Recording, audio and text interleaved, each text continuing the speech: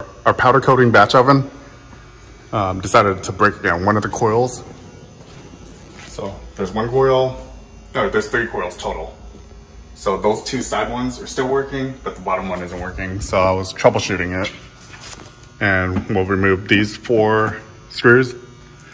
You can use a square bit or a flathead. So we'll go ahead and loosen all these screws, and then don't take them all the way out. Just loosen them a little. And we can lift up like that. Make sure the power is off. I already double checked, triple checked. And I hooked this on here. Make sure all the wiring is good. Looks okay, and I can tell exactly what's going on already. This. So this wire is burnt out.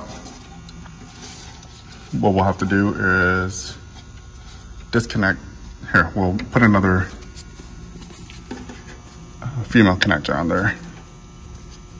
So I'm gonna have to strip this wire a little.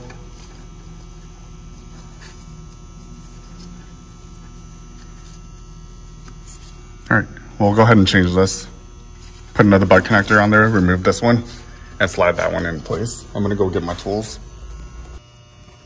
Okay, welcome back. So I went ahead and I was able to find a high temperature female connector. This wire, it looks like it just slid off. It didn't really break. So we're sliding it on, oh, there. So it doesn't look like this wire really broke. We'll just slide this on, we'll crimp that there, and remove that, plug it back in.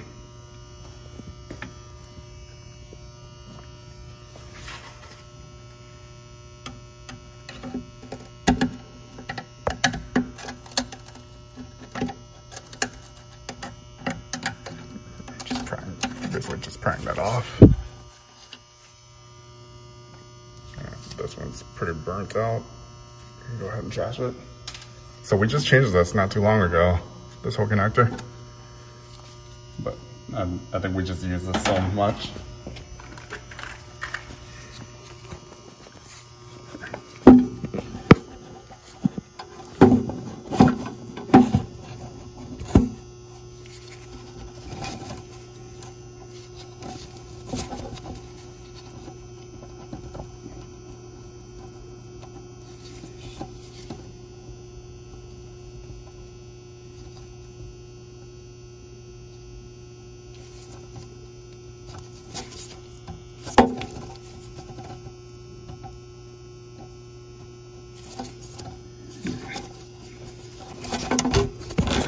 All right, so we're basically pushing this back up in there.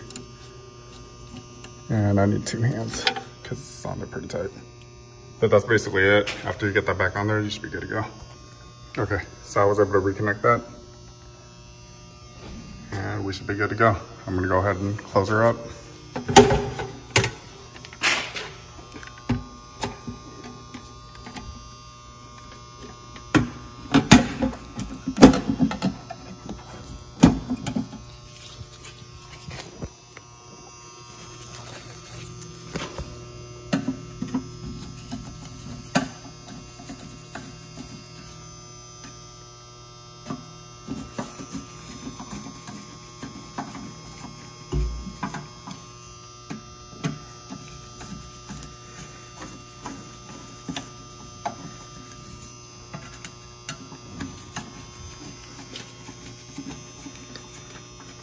All right, let's go ahead and turn the power back on and test.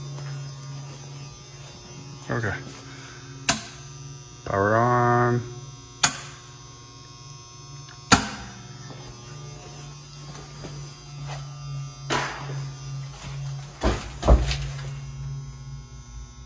Yep. I'm just hovering my hand over it, make sure it gets warm. All right, it's good. We're good to go. Thanks for watching.